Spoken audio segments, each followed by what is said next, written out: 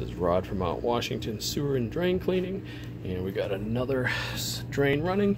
We got an overhead right here. We're at the Eagle Mountain House in Jackson, New Hampshire, and that pipe is running all the way down